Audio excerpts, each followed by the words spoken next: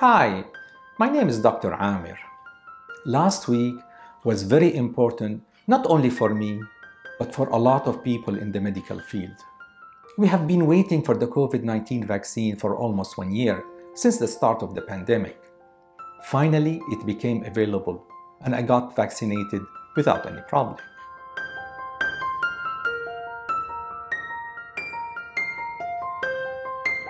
I'm not going to tell you whether to take the vaccine or not, or which vaccine to take, but I'm going to explain the difference between all of them. Then it will be your choice to decide with your doctor which vaccine to take, depending on the availability in your area. I will encourage at least at the beginning that people who are working in the front line, especially in the medical field, to take it. I will also recommend it to the elderly people and patients with chronic medical diseases like diabetes, high blood pressure, obesity, or heart and lung problem to take it as well. I want to remind you that COVID-19 is not only a mild flu. So after 1 year, it affected over 90 million people worldwide. And the death toll is almost 2 million. The good news, we have few vaccines available at this point. Although there are no long-term studies available now, but the short-term studies seems encouraging from the point of efficacy and safety.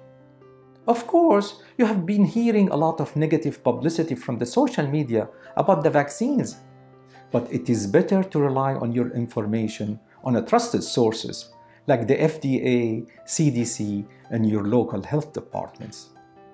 Before I discuss the different vaccines, let me talk about our enemy. The COVID-19 virus consists of genetic material in the middle of the virus, called RNA, surrounded by a cover which has several spikes like a crown. The spikes are made up of protein to protect the virus. These spikes are important when I will talk about some vaccines. We are fortunate here in Dubai as we have the option to choose between two vaccines. The first vaccine I will discuss is a traditional one called Sinopharm from China. It is made from an inactive virus, like the traditional flu vaccine. Inactive means it will not give you the illness, but it can give you immunity. This vaccine has been approved by China and few other countries. So far, the manufacturer did not publish their studies, but they have reported that it is effective in 80 to 86% of the cases. It is given in 2 shots 3 weeks apart. A recent study came out from Brazil using another different Chinese vaccine called Sinovac, was only effective in 50% of the cases. The second one is the Pfizer-BioNTech vaccine, which is produced by an American-German collaboration. It received emergency use authorization from the FDA, UK, and Europe. It's a new concept of vaccines, which involves using a genetic code called mRNA. So let me explain this in details.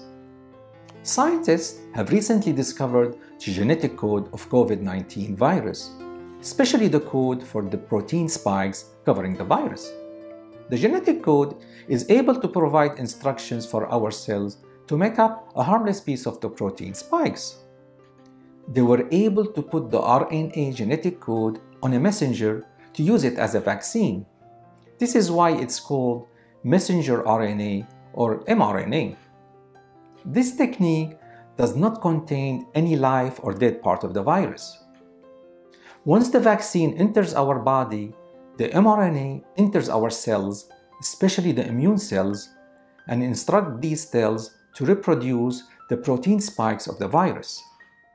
Remember, these protein spikes do not represent any live or dead virus, but only the outside part of the virus.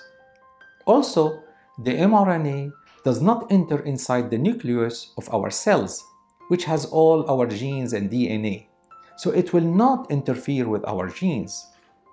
Let's go back now to the newly developed protein spikes in our cells. In fact, they are considered as a foreign body to our immune system. This will cause the immune system to attack the protein spikes, causing production of antibodies against them.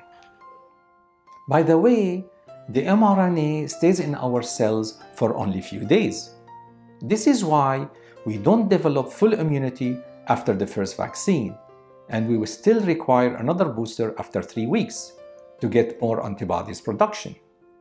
In the future, if we catch COVID-19, our immune system will recognize and remember the protein spikes on the surface of the virus and use the antibodies produced by the vaccine to destroy the virus and prevent the infection.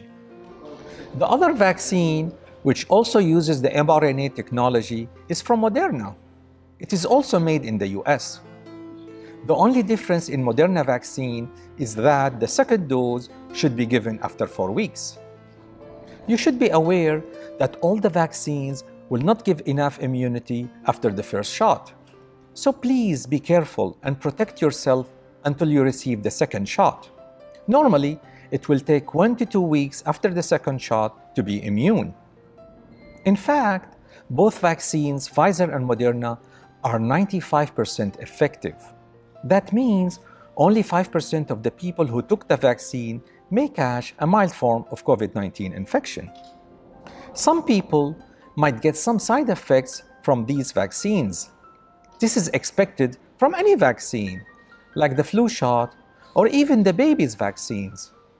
I only felt a little pain at the site of the injection for 2 days. Others might get low-grade fever, headaches, and body aches, especially after the second shot. Although these symptoms are similar to COVID-19, please don't get too worried about it, as in most cases, it is just the reaction of our immune system to the vaccine. The next one to discuss is the Oxford AstraZeneca vaccine. They are using a very weak version of a common cold virus that can affect chimpanzees called adenovirus as a carrier. It was modified by putting inside it the genetic code for the protein spikes of the coronavirus. This modified virus, when injected as a vaccine, it will not harm our body, but it will instruct our cells to produce the protein spikes for which our immune system will form antibodies in the same way as the mRNA vaccines.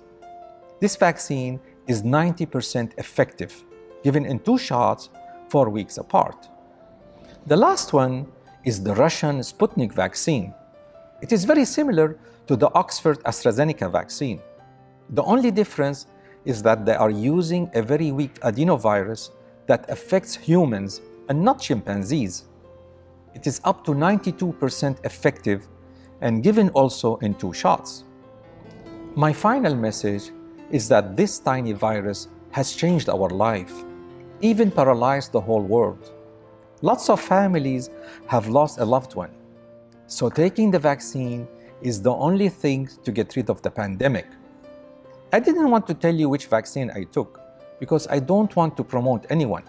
It should be your decision after consulting your doctor. If you are not in the high-risk group, you can wait a bit and let the high-risk population get the vaccine first. For sure, we don't know how long immunity we will have from all the vaccines available, but definitely we will get more information about the long-term safety and efficacy as time goes by. I hope you enjoyed my topic today. If you do, please like, share, and subscribe to my YouTube channel. If you have any questions, please send them to me and I will try to answer them in a future video. Until I see you again, I would like to wish you a happy, healthy life.